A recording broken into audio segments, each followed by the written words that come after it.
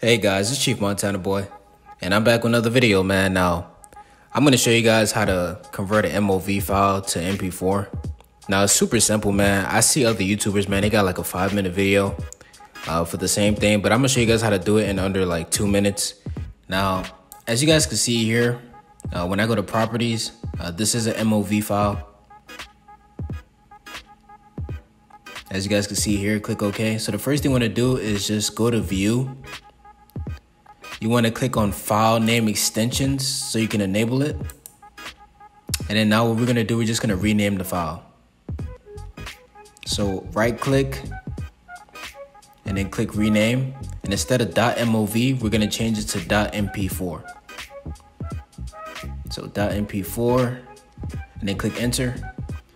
And then now it's going to say that if you change the file name extension, blah, blah, blah, blah, just click yes. Like that, it doesn't really matter. So go ahead and click yes. And then now when you right click again, you go to properties, you're gonna see now it's an MP4 file, man. So it's super simple, man. It's not hard at all. I don't know how people make a 5-minute video, but when you click on the video, you can see that it's working. But yeah, man, like I said, it's super simple. I try to make this video as short as I can to save you guys some time, man. Be sure to leave a like if I was able to help you in any way. And if you have any comments, just leave it down below. I typically answer comments super fast if you guys have any questions, man. And yeah, man, I'm out this thing.